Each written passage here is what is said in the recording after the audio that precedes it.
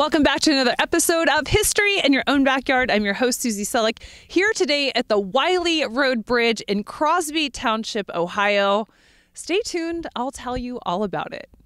Built in 1911, this is one of only 8 rainbow arch through-truss bridges in the state of Ohio. This bridge was designed by Ernest Gast of East Price Hill, who was an employee of the Hamilton County Engineer's Office. The design originated in Germany and was brought to the United States in the early 1900s.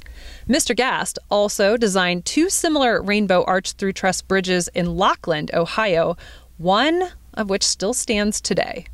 This rare bridge is 65 feet long and spans Paddy's Run.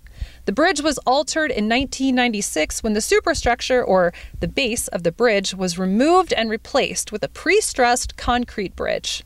However, the original arches were retained and still shadow either side of the bridge. Even though they don't really do anything to support the bridge itself, they are quite beautiful and make this bridge aesthetically pleasing.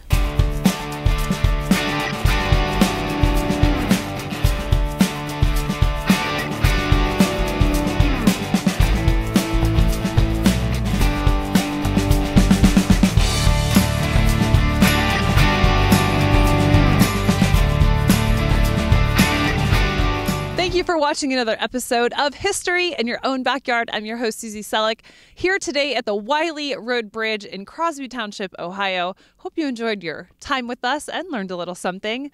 Remember, travel slowly and stop often. Bye for now.